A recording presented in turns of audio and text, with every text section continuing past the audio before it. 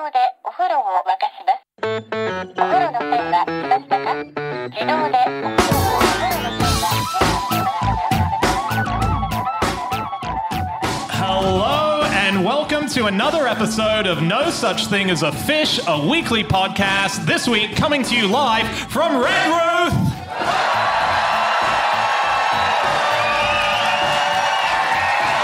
My name is Dan Schreiber. I am sitting here with Anna Chazinski, Andrew Hunter-Murray, and James Harkin. And once again, we have gathered round the microphones with our 4 favorite facts from the last 7 days.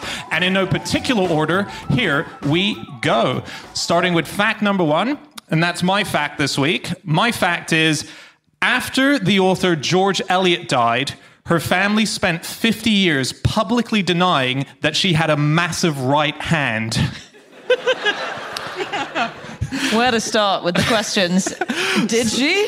Yeah. Basically, before she was famous, this was in the 1840s, she was talking to a neighbor. She was in her mid-20s, pre-fame, and she stretched out her right hand and with some pride demonstrated how massive it was. It's like, look how big this is. And it was big, she said, because in her teenage years, she was making butter and cheese on her family's farm. So she was doing all the churning that she needed to do. And as a result, she built up this massive hand. So it wasn't even by birth, like she built it herself. And she said that it was so big, her hand, comparative to the left hand that she had, that it left her kind of lopsided because the weight of it. Come on. No, she didn't say that. She did, in this anecdote. So this is the problem. It was an anecdote that was said before she was famous. And when she died, 28 months after she died, a biography was released where someone had gone to the local town and so on and had interviewed neighbors. And the neighbors said, yeah, she was this person with a massive hand. And she told me about... It sounds like something that was made up by the neighbor, doesn't it? Well, this is why the family were very furiously denying it. They were saying it was not, she was never a dairy farmer. That was more the thing. It wasn't so much the hand. They didn't want her to be thought of as a dairy farmer. Because it kind of showed that she had a really rural upbringing, didn't it? Yeah, exactly. Well, also there was a kind of potential rudeness in what she, because just because dairies were kind of seen as hotbeds of vice. Were they? Yeah, because, you know, there are cows and there are udders and there's milk and it's all very sexy. And, it's all... Right. I did try to find out a bit more about this, but it's quite hard to Google naughty milkmaids and find anything sort of germane. I went onto the National Portrait Gallery website and they have a lot of portraits of her, and I didn't see a single one where she had a massive right hand. So is she always disguising it by wearing one of those big foam fingers from Gladiators? She would have asked them to cover it up, though. I think that could be a cover. Like William Gladstone, I think it was William Gladstone, only had a missing finger, didn't he? And portrait artists covered that up his whole life. Yeah. So that no one knew. That was like agreed by the newspapers, wasn't it? All the newspapers agreed that they would never mention it, and the cartoonists agreed that they would never draw about it. So weird. Yeah. But he had a dummy finger. Yeah. He wore a fake finger in place of his real finger. Yeah. And so maybe she wore a smaller hand. No, I think you would do it. Surely you would do it the other way around. You would wear a massive hand on your other one so they look the same. Very clever. So I read a lot about this. I don't know if this is where you saw it, Dan. I saw a review of a book called The Tales of the Flesh in the Age of Decorum by Catherine Hughes. And she wrote about both Gladstone and about George Eliot. And in this book, she came across George Eliot's glove at the end of one of the chapters. And, of course, that might tell you what's happened. So she found this glove. It was the right glove. And she looked at it, and it was quite big. But, of course, the problem was she didn't have the left glove. And then people have suggested to the author that maybe she threw away the left glove because it was too small for her. Wow. We should just quickly say, because George Eliot to me was a name I was kind of familiar with, but not really. She was an author. George Eliot was the pseudonym that she had. Mary Ann was her name. Mary Ann Evans. And she wrote Middlemarch and a number of books which today are considered by a lot of modern day writers like Martin Amis and so on to be amongst the greatest books ever written in literature. Oh yeah, I think she's probably like the greatest novelist ever. She was a genius. Really? And Middlemarch is my favourite book probably in the world. But it is a shame because she did have people during her life and after it commenting on her appearance. And I know I'm perpetuating that by doing it now, but there were some choice phrases. So she lived this very kind of unusual life for the Victorian era. And she sort of lived in sin with a married man for about 30 years. And So you can always tell an ex-milkmaid. But people used to be captivated by her, but also weirdly repulsed by her. So Henry James was a huge fan of hers, and he called her magnificently ugly, deliciously hideous. But then said he completely fell in love with her. He said, within her vast ugliness resides a most powerful beauty. And this seemed to be what she did to people. It's not prime Tinder chat-up line territory, is it? Well, hang on. You've not quite given the full quote there from him. He said all the nice things about how you fall in love with her, and he said, "Yes, behold me literally in love with the great horse-faced blue stocking." So return to dickhead land right in the final bit of his quote. A lot of people said that, didn't they? They said that she was really ugly, but as soon as she spoke, as soon as she engaged you, she suddenly captivated you. So Lucy Clifford, who's a novelist, said that she did look like a horse, but it was a strange variety of horse that was full of knowledge. Wow. So rude. It's rude, yeah. It's not. She used to take the piss out of herself as well she for did, it. yeah. And she sort of ended up with this guy, George Lewis, who was also unattractive, I believe. And I think that's why she called herself George Eliot, we assume, is sort of an homage to him. And also there's a weird theory that a biographer came up with just after she died, that her surname was also made in homage to him, because apparently her surname was... L, so his name is George Lewis, starts with L, and it's to L-I-O-it. And this biographer theorised that her surname comes from L-I-O-it. It's a stretch, It's isn't a big it? fat stretch, Big old yeah. stretch. Fortunately, a stretch that George Eliot could make with that hand. She was a great writer. I looked at some of the words that she had coined. So she was the first person to use the word pop, as in pop music. And that was in 1862. She said there is too much pop for the thorough enjoyment of chamber music. She also coined the words, according to the OED, this is appealingness, beseechingness, close-ish, and embrowning. Wow. Which are less coinages as just putting the word ness after things, isn't it? Yeah, but she was also the first person to write the words lampshade and lunchtime. Cool. Lunchtime. Yeah. That's a biggie. It is a biggie, isn't it? That's a real one. We should say when she used the word pop, it was in a letter, and she was referring to the fact that Beethoven's septet had been played. So I think pop was quite different then, wasn't it? So the pseudonym that she used, it was because she wanted to get away from the fact that people would maybe look down on the novel because it was written by a woman. She was trying to, even though there were a lot of women literature authors at the time, it was not as taboo as it was in the earlier days, but she wanted to get away from that. And so she used George Eliot. But when she released her first stuff, and when her first novel, this is 1859, Adam Bede, was published, she did it with the pseudonym, and obviously no one knew who it was. So there was a lot of questions about who could this be. And people, like with J.K. Rowling having done Robert Galbraith, they did a lot of searching, trying to work out who it was. And they found that the book had a lot of references to a local place called Nuneaton, which was such good local knowledge. They thought it must be someone from there. And they pinned it down to a guy called Joseph Liggins, who lived there. And Joseph Liggins, when he first got, not accused, but pushed to say, are you the author? He was flattered and went, well, I shouldn't really say. And then when it got really big, he then said, yes, it's me.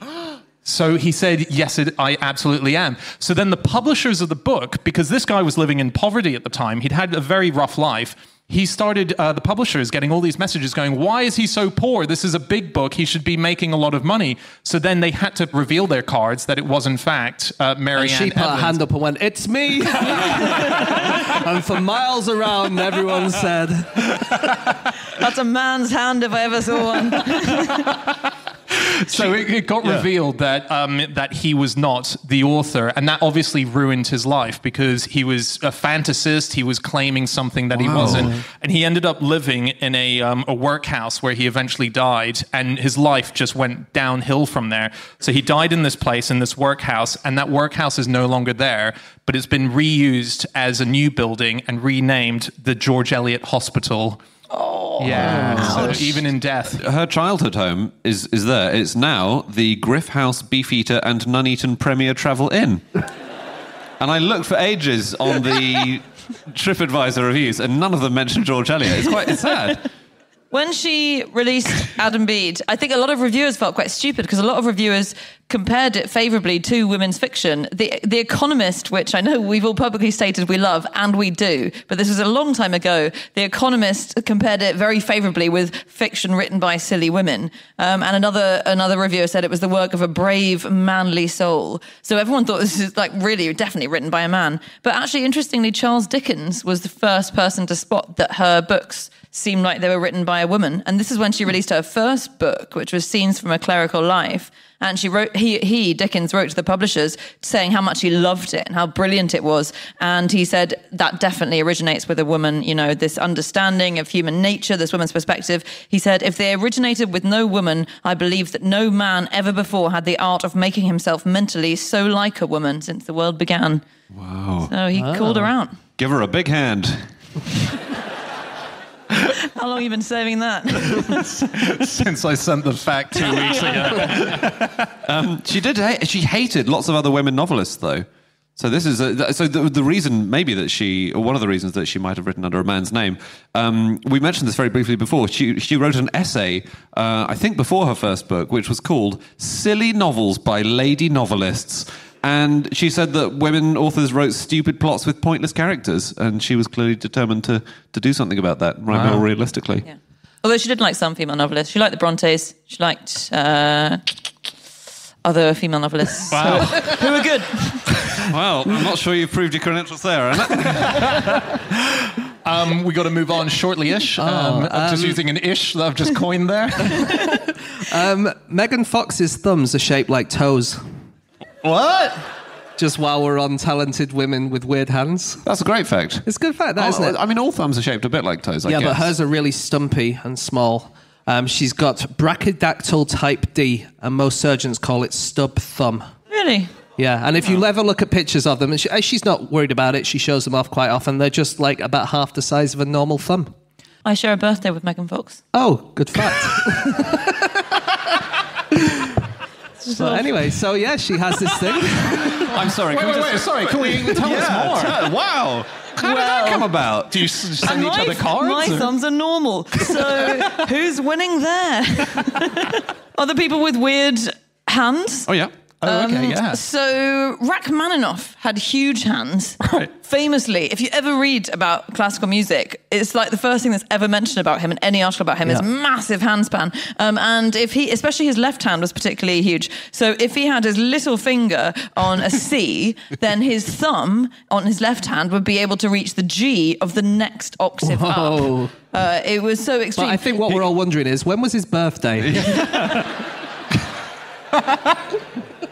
But actually, keyboards, people have found recently that they disadvantage female pianists.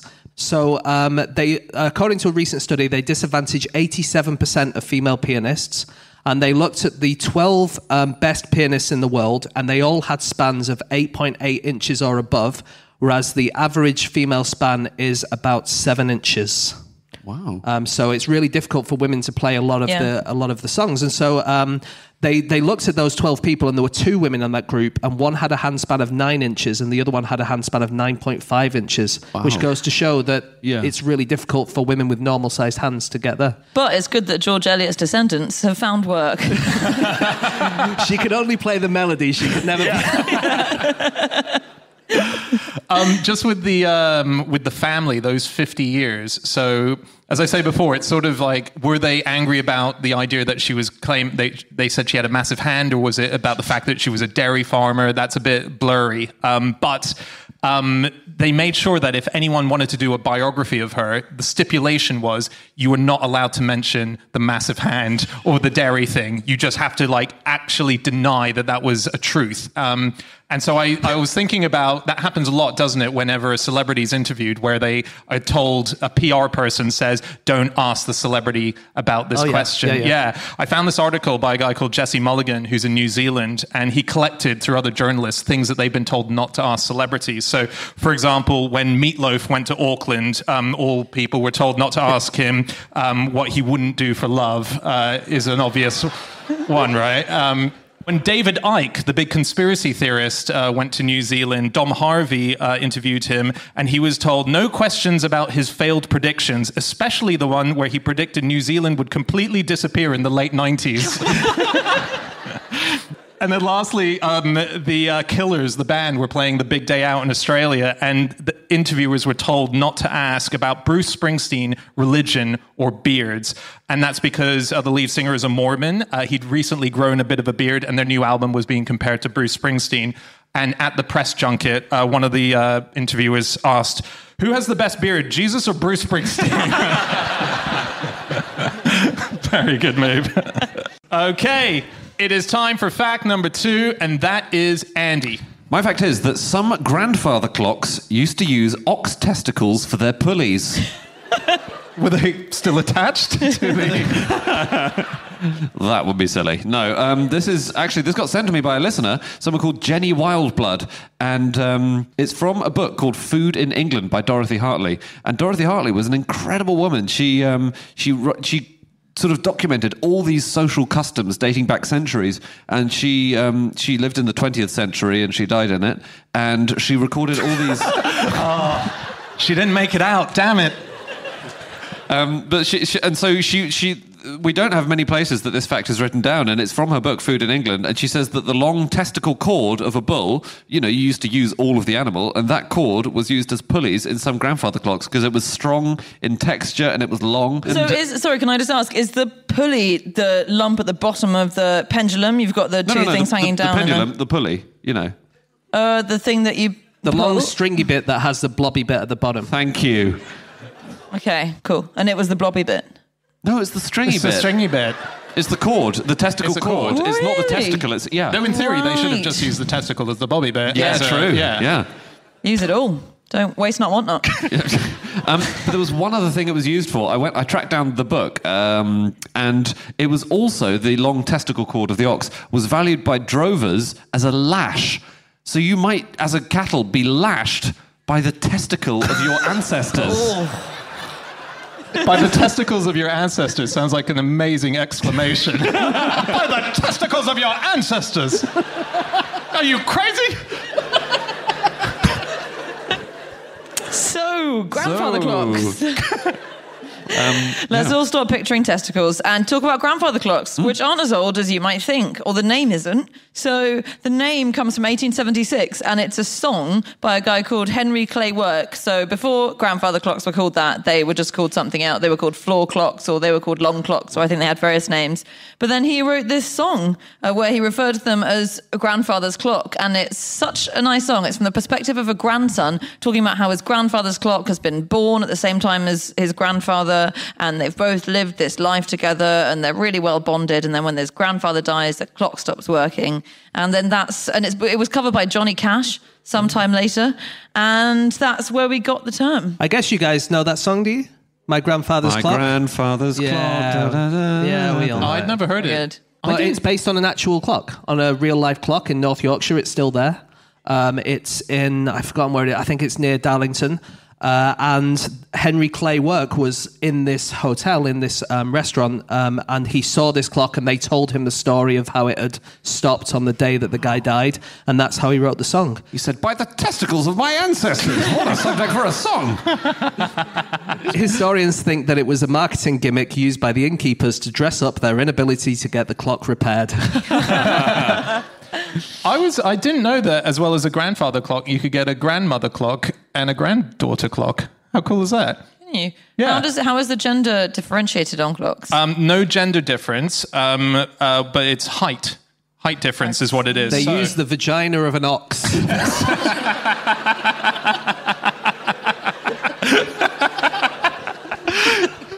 So a grandfather clock is generally agreed to measure at least 6'3" in height. So that's a grandfather clock. A grandmother clock is 6'3" below. So not 6'3". Sorry, you have to dig a hole 6'3" down into the ground. So yeah, you need to go that way. Yeah, It's just anything under 6'3" is a grandmother clock. No, what Andy said is right. You need to dig a hole. What's the granddaughter clock then? Granddaughter clock is Exactly 6'3". Is that it? Yes, no. It's anything that measures in between 3 and 5 feet. So it still needs to be a tall standing clock. Okay. Otherwise, then it's just a really tall clock, but it doesn't get status as a grand. Yeah. And you also get the George Eliot clock where one of the hands is really big.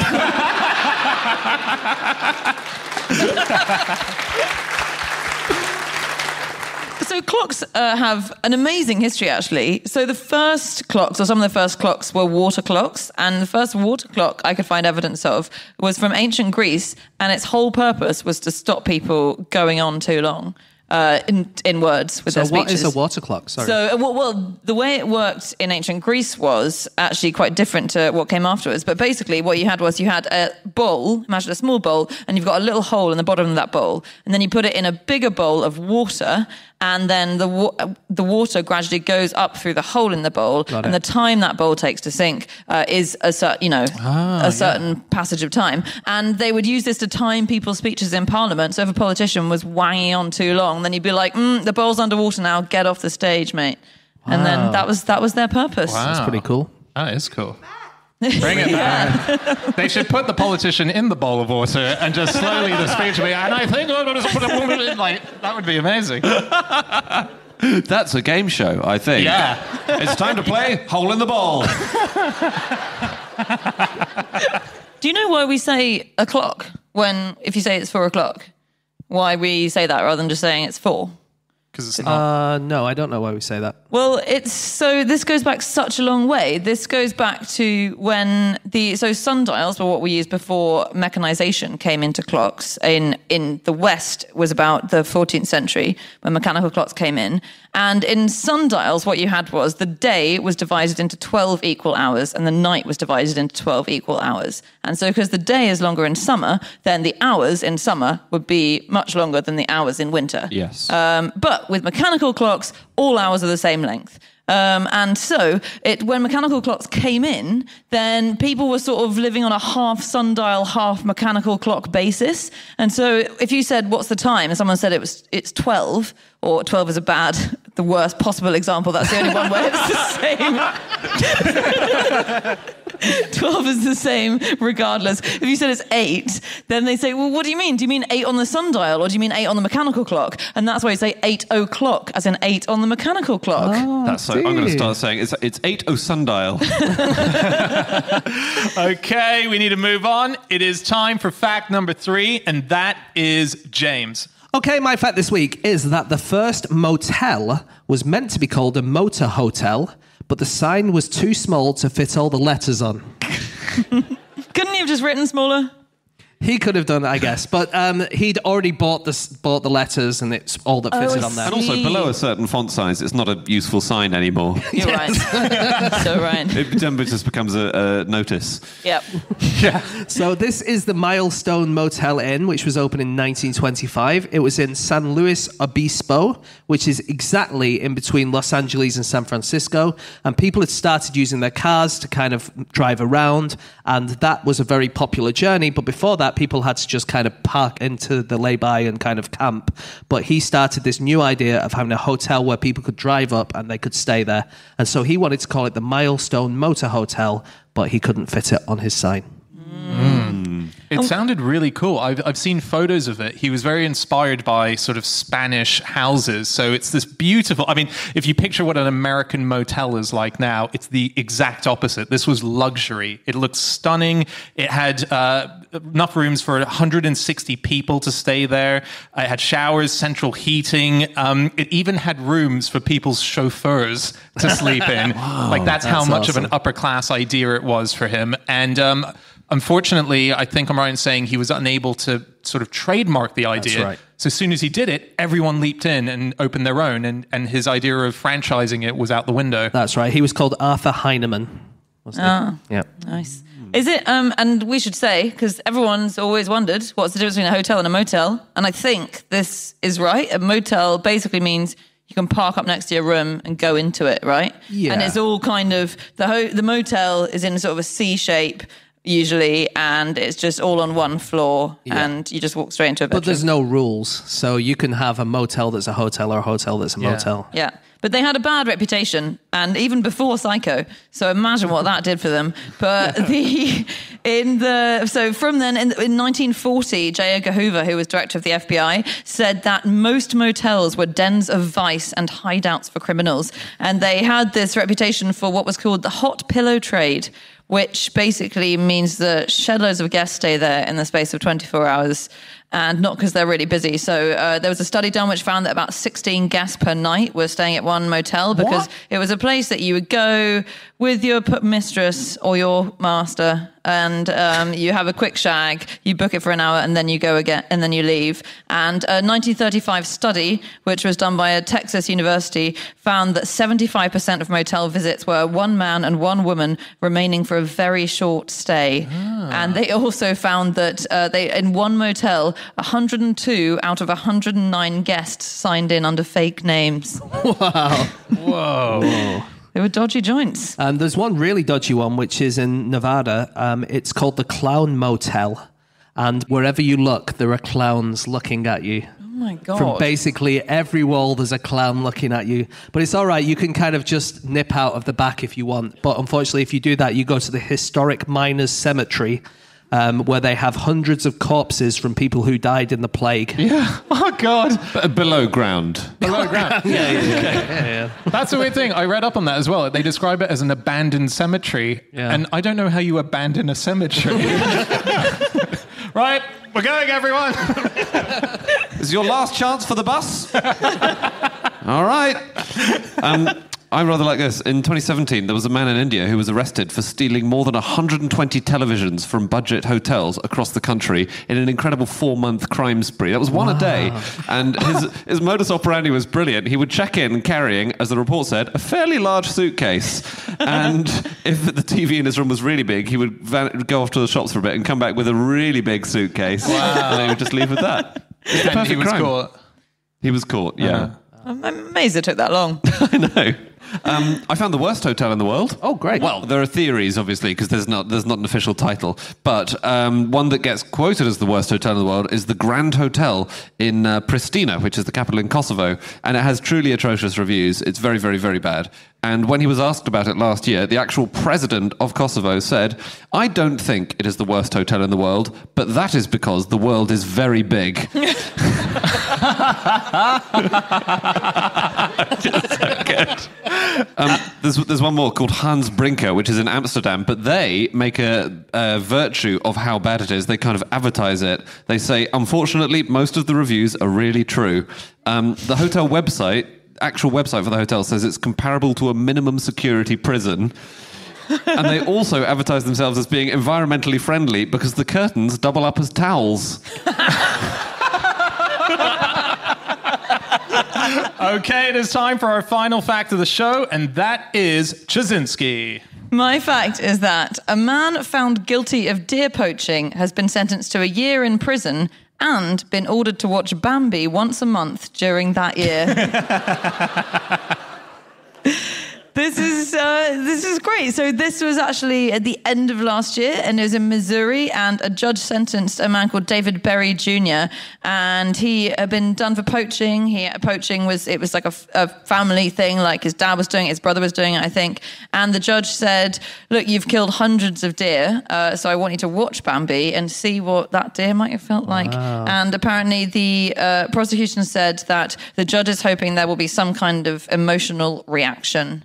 And weirdly, the guy who worked for the prosecution was called Don Trosser, so it felt like he was in the deer faction. I think if he's killed hundreds of deer, as he has, I think he might be able to cope with Bambi without cracking. I'm not sure he'll mend his ways because of the Bambi. I think it's a good idea, but... No, well, there might be something to the idea. So the person who played young Bambi in Bambi. He was the voice of Bambi. He became a U.S. Marine. So he had to take lives, unfortunately, as part of his career. But he said that experience of seeing what had happened in Bambi's story meant that he never could bring himself to kill an animal. So maybe it does affect. Yeah, Just killed shitloads of humans. Yeah, yeah. But the one problem is that according to Sheriff Brad DeLay, who is in charge of the Lawrence County Jail where they sent this guy, they only have one cinema. So whenever they put it on, they have to get everyone else out of the room and no one else is allowed to watch anything. And this guy just has to watch Bambi. That's amazing. Do they just run free or what? No, it's like the recreation room where they you've just got go a to TV another screen. part of the prison. Okay. They don't go, well, the cinema's out of use. Why don't you just have a run around the town? It's all right. Just come back in an hour or two. It'll be all right. He is amazing. This actor who played Bambi, Donnie Dunnigan, he was 5 years old when he got the role, which, because that's what the role called for. But he had been in a few movies already. But his agent at the time hated the sound of the film. And he said, I've got a much bigger role for you in a Western. So I think you should take that and not become Bambi.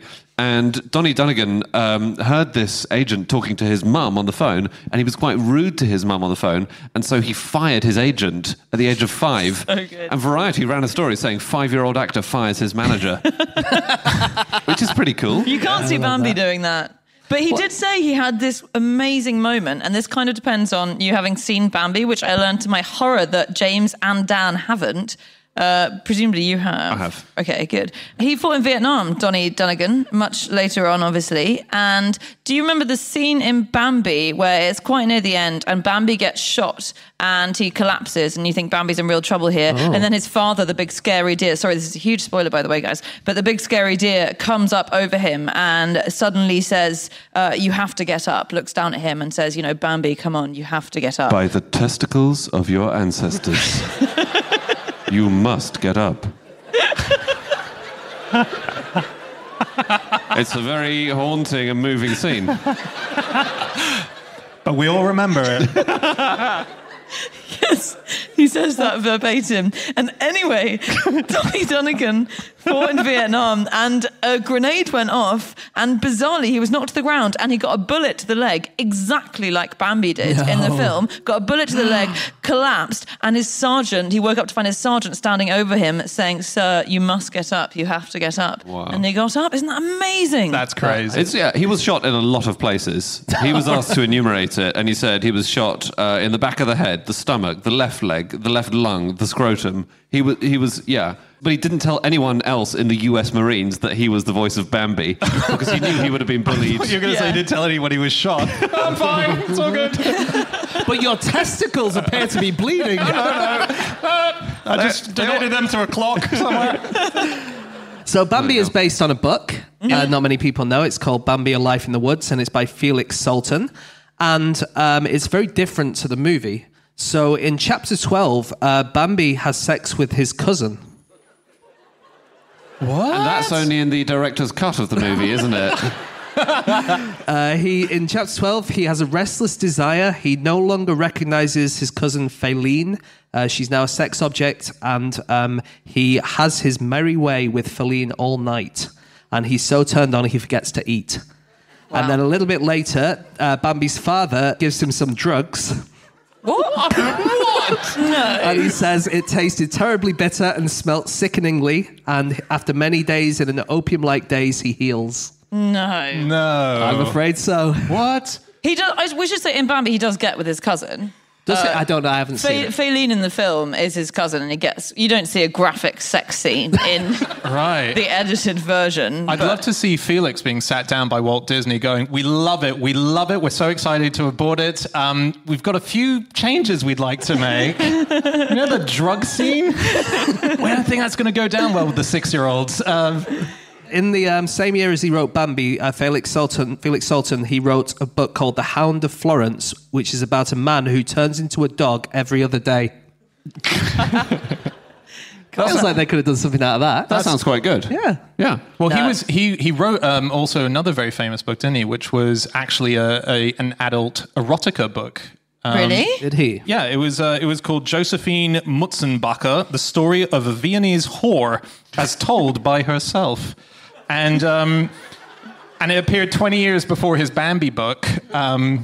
But you obviously can see related themes according to how the original novel went. But yeah, it's still today. It sold 3 million copies. It was a very big book. Yes, That's huge. huge. Yeah, I'm just picturing some sort of catastrophic mix-up with the two scripts of the films. Actually, weirdly, just quickly, the actor Donnie Donegan, who played Bambi, met Thumper for the first time when he was in his 80s. So they never met. The kids just went in to film the scenes, and then obviously the Thumper kid went in afterwards, and then they met a few years ago when they were both really old men. They guested on a TV show, and Bambi got to be like, "Hey, Thumper." That's very cool. Really sweet. So sweet. There's a character in it that Bambi refers to as Man. Is that right? Yeah, well, Matt is Man. It's Man, yeah. So that was a code that got used in the Disney offices. Anytime Walt Disney arrived, all the animators and everyone would go, "Man is in the forest." That was the code really? to let everyone know, look like you're busy. Really? And Man got voted the number 20 villain in the American Film Institute's top 100 villains of all time. Did he? Just Man. And also, Bambi was voted the 20th most scary horror film of all time. That was according to Time magazine. Wow. They did study a dead deer when they were making the film. Did they? Yeah, the animators wanted to see exactly how a deer would move and how it fit together. So they observed a deer corpse in various stages of decomposition for over several evenings to see the muscles and tendons and how they all fit together. Blimey. I know. They said there was a rich aroma in the air. I bet there was. Yeah. Delicious. But actually, according to scientists, if Bambi's mother had died, then really they should have just shot Bambi as well. Because actually young deer, when they're orphaned, they tend to have very bad lives because their antlers don't work properly and they're very likely to be killed. So the humane thing, if if a deer gets orphaned, is... I've lost to the audience, I must say. Wow. Wait, their antlers don't work properly? Yeah, it's weird. They don't grow properly. They grow much slower, which means then they're less able to defend themselves. Wow. Wow. We should do a series of No Such Thing as a Fish, factually accurate movies. Tonight, Bambi, 4 minutes long. Oh my Well, God. here's another thing then. In 2017, scientists discovered the first instance of a deer eating human remains. We put that in there? Oh, yeah. Yeah, they found this deer in the middle of the forest, and it was holding a human bone in its mouth like a cigar. Where did it get the bone? There had been someone who had died, unfortunately. It hadn't killed someone. No. Mauled someone. Because they do eat meat. I couldn't believe this. I was reading a blog by someone in America who's been hunting whitetail deer in the US and says that they can eat meat and they fish. So first of all, they eat birds. Sometimes they'll catch a bird in their mouth and eat it. And then they go fishing, she said. They don't go fishing. They go fishing. They don't... They get a rod And the tackle bot. No, they and a don't. worm. No, this is what she said. They use their hooves to disable fish such as trout. They will then grab the fish with their mouths, chew it up and swallow it. Wow. I think if you, as a trout, if you can be caught by a deer, you deserve it. Yeah.